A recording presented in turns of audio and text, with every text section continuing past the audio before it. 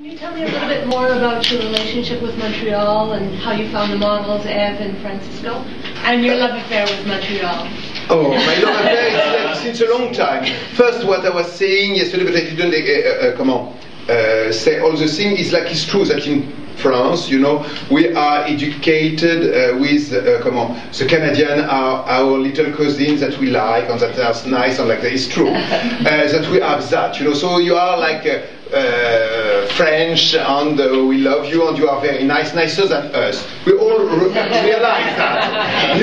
We all realize that you are not as snobbish as we can be, like that, you know. Bon, anyway, so, and also the music and the movies also that you have. So it's all that we are, let's say, born with it. So after, when we come a little at home. You know, it's like, so when we arrived, it was a pleasure. And I saw it, it's like in somewhere like in New York, but it's not New York, it's more French, let's say. So we feel at home in a big country, and with people that are a little us, but a nice mirror of ourselves.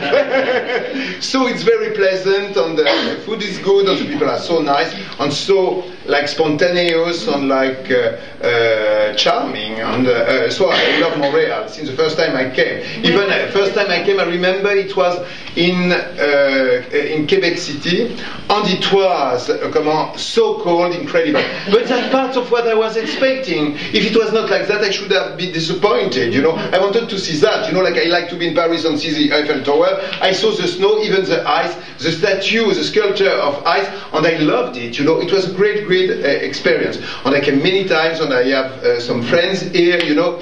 And I love the relation, to be honest. I love it, you know. So I think that I came, but to be honest, I didn't come enough, you know. Because sometimes also it's traveling, But now that I stopped to do Hermes, I have some more time, so I can come more often here. So that's good. And I think with that, what's happening now, it's like, voilà. J'en reviens et je ne vais pas vous quitter. What's the secret to your good humor, your positivity? The success is that I am doing my dream of child. You know, like since I am a child, I was dreaming to do that, you know, to do that work. So I am doing it, so I am playing with my game, is that. You know, I didn't quit the teddy bear. My teddy bear. So it's that, more, that's all. I think that maybe the secret, because it gives me, you know, I have nothing to say bad about, like, of course, in life I had like some moments, some bad moments, you know, but I am doing my dream was to do, so I realized my dream, so fabulous. I have nothing to complain. Okay, thank you very much.